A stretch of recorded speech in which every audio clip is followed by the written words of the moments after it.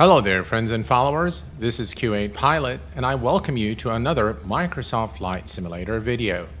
Today, we are going to be taking a look at performance, and namely how Microsoft Flight Simulator utilizes the available horsepower in your PC to render those beautiful graphics. In this video, we are only going to be looking at the graphics settings and the settings that affect performance. I will be making other videos to cover all the other settings in the future. In order to provide you guys with a baseline, I will provide you with all my current PC settings. I'm using an Asus Maximus iX Formula motherboard, a Kaby Lake i7-7700K processor overclocked at 4.7 GHz in this video, 64 GB of RAM, an Asus NVIDIA RTX 2080 Ti with 11 GB GDDR6. I have two 1 TB M.2 SSDs, whereby Microsoft Flight Simulator is installed on one of them. I have an 8 TB hard disk, and my PC is liquid cooled.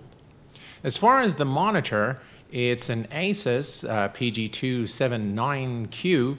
It's a G-Sync monitor capable of delivering 165 Hz refresh rate, and it is a 2K display.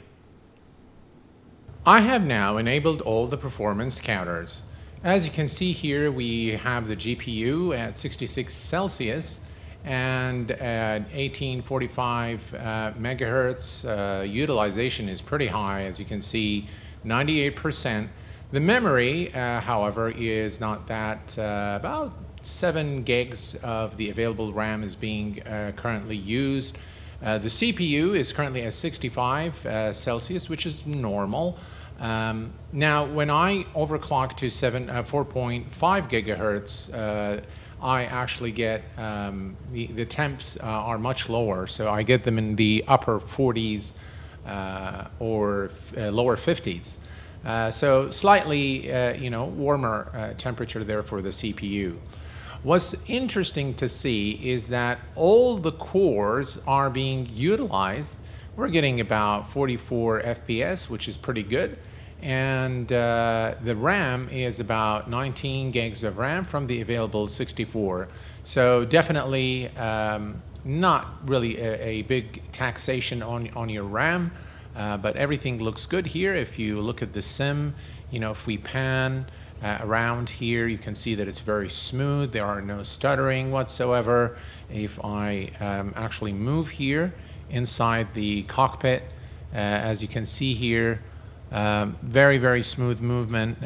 Whether we move fast, whether we move slow, whether we pan in any direction, we're getting solid 46 FPS right now, which is very, very good, considering that we're running ultra settings. So let me show you very quickly what the sim is running at right now. We are running at full screen at 2K display, 256 by 1440. Global rendering quality says custom. We can move this to Ultra. VSync, of course, is turned off because I have a G-Sync monitor.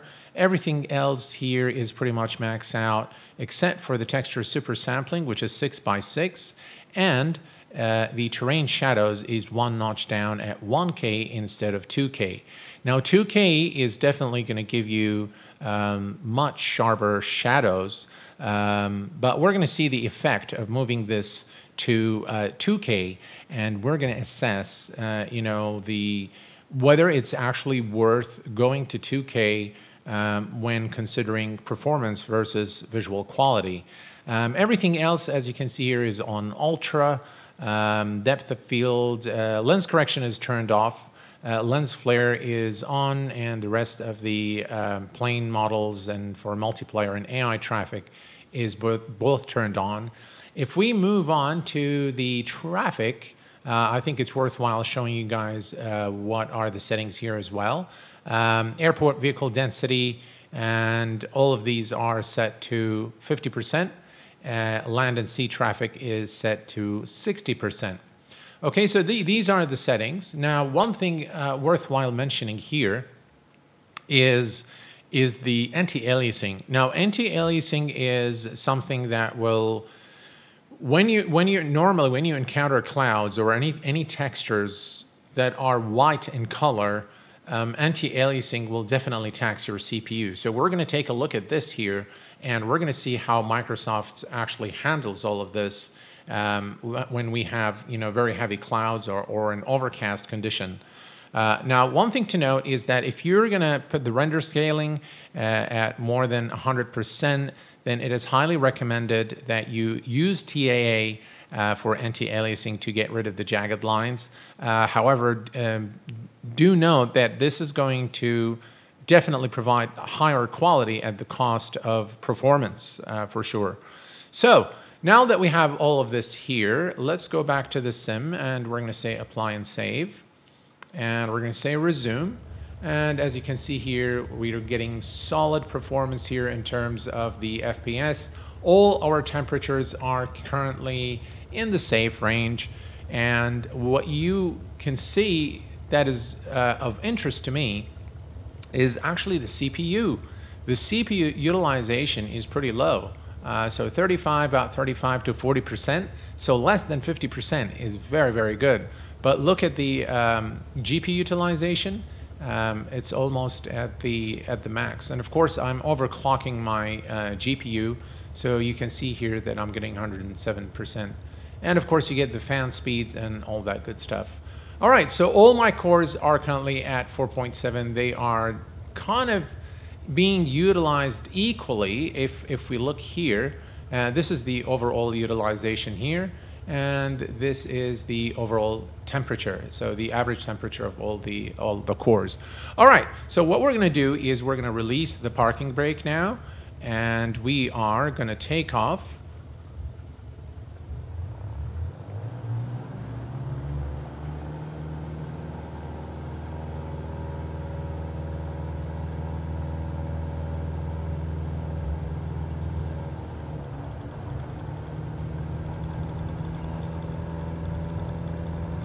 All right, and rotate.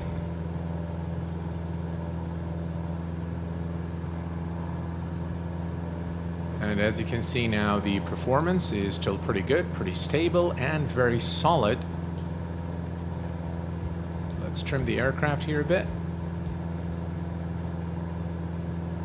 Again, if we pan and we look through here, through the windows, left on right, it looks pretty good.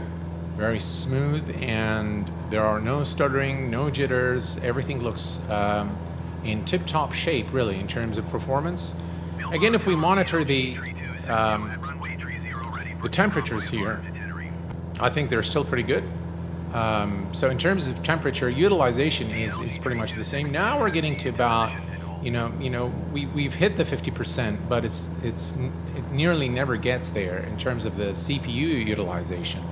Again, all our CPUs are being utilized, and the use of RAM is very stable. So it's not going to go any higher than this. So definitely, if you have 32 GB of RAM, you should be just fine. Look at that scene, just absolutely beautiful, solid performance, very, very good. Yeah. All right. So here's what I want to show you now. Now, this is the performance with the settings that you've seen. I am going to change the render scaling to the max, which is 200. And we're going to say apply and save. And we're going to go back and resume the game. Now you can see that there is a major degradation in performance, but major gain in the visual quality. This looks very, very nice. Still flyable, by the way. And you can see now that, the CPU temperature is kind of going up a little bit here. Actually, it's pretty stable. Kind of going to, the 60s. But overall, yes, we can feel that there's the jitters and the stutters, but that is only because, this is more than what what my system can really handle. Still flyable though, still enjoyable. But not, not very ideal, I would say, in this case. So let's head back and change the setting back to 120. All right, we're going to change this back to 120, but we are going to go and change the super sampling to 8. Let's see here, 8. And we're going to say apply, graphic settings, go back, and resume. Now we are actually back to the 46 FPS, but what we're going to do is we're going to introduce some more clouds. So we're going to come here and we're going to select storm. Okay. Now we saw the immediate drop in the FPS, but then it went back up, and now as you can see we have about 48 FPS. So performance pretty much is unaffected by the amount of clouds. Look at how much clouds are there right now in the scene, but it remains to be very solid in terms of performance. As you can see, 48, yeah, our temperature is still safe. Utilization again of the memory GPU, the GPU memory, all the vitals, if you will, are still pretty good, and still the sim is pretty smooth, as you can see here as I pan. Really brilliant, really absolutely brilliant. And if we actually switch to external view now, and just kind of zoom out, and we can look at a much larger part of the graphics and the scene being rendered here, and there's very little, actually almost no degradation in performance whatsoever. So this is definitely a modern flight simulator that utilizes all the horsepower available in your machine to render such beautiful graphics. And no matter how involved the scene is, as you can see, performance remains really unaffected. Brilliant, really absolutely brilliant. I'm really impressed with the performance. All right, so what I'm going to do now is we're going to go to we are going to go back to the graphics settings, and we are going to leave this here, but we're going to add the shadows. So we're going to go to right here, and we're going to add 2000, and we're going to, so 2K now for the cloud shadows, and we'll leave the super sampling at 8x8, and we're going to say go back and resume. But now we are going to come here, and we're going to change the time of day right here, and we're going to select scattered clouds. All right, so now you can see that there's a little bit of drop in FPS, but it's not much. So we went from 48, 49 to about 44, 43. So about 4 or 5 FPS or so. But the sim looks absolutely gorgeous, as you can see here. Again, the performance is very good, and it, as we pan here, there are no stutters, no jitters here. That's the scene from the external view. As you can see, it looks phenomenal. All the shadows, the terrain shadows, reflection of the clouds. So really, we're putting my PC to the test here. Now, I will tell you that these numbers will probably be a lot less in terms of FPS when you load an aircraft like the Airbus or the 747. Those will require a little adjustment to the settings, but the original settings that I've had actually work pretty well with those big aircraft as well. So if we actually change, oh, beg your pardon, that's not what I wanted to do. If we change this back to the original settings here, so if I go to, that's 120, we'll leave that alone. We'll change this back to 6x6, and we're going to change the shadow maps to 1024 here. No, beg your pardon, that stays here, and this goes here, yep. And we're going to say apply and save. Now this, resume. Now this setting here, as you can see now, we've gained a little bit of maybe 2-3 FPS at best. But this here actually provides for an enjoyable experience even with the 747 and the Airbus A320.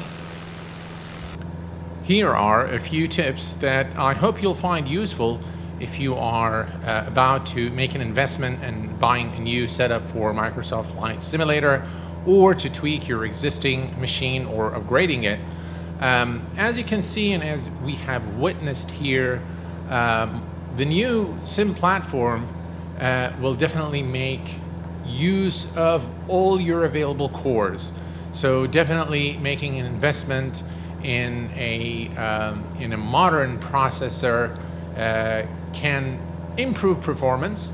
However, the CPU, as you have seen, is not really a bottleneck here, and something that is probably less than 4.7 gigahertz would still render the sim with the same experience.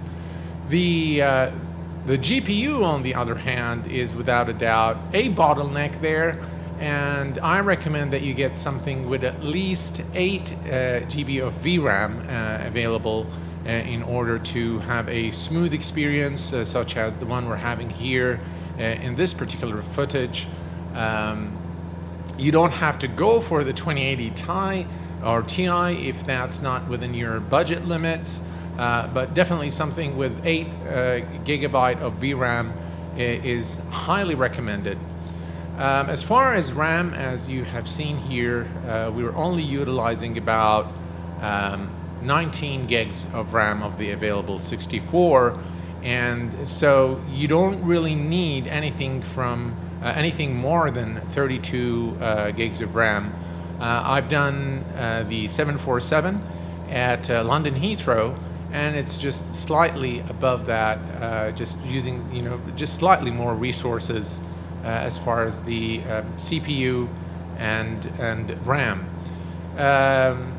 That is really it in terms of your setup. Now, as far as the hard disk is concerned, it is highly recommended that you install Microsoft Flight Simulator on an M.2 SSD or an SSD, but don't install it on a regular hard drive.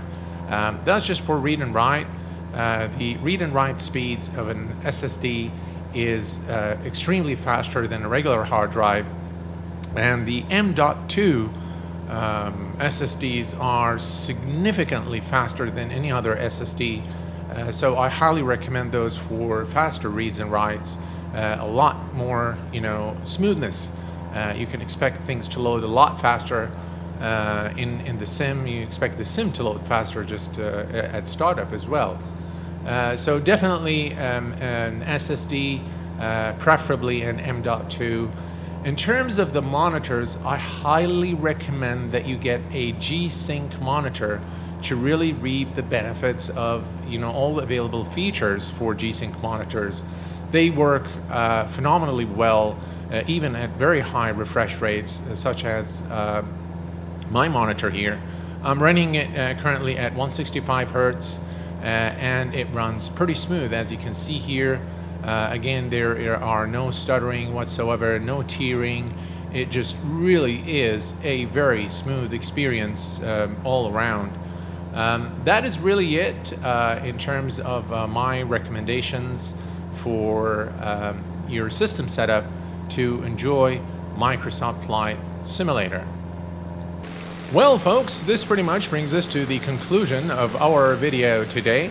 On behalf of the entire team at Threshold and for myself, Q8 Pilot, I want to thank you for tuning in today. And until next time, please take care of yourselves and each other, and I will see you all very soon. Thanks for watching, and bye-bye for now.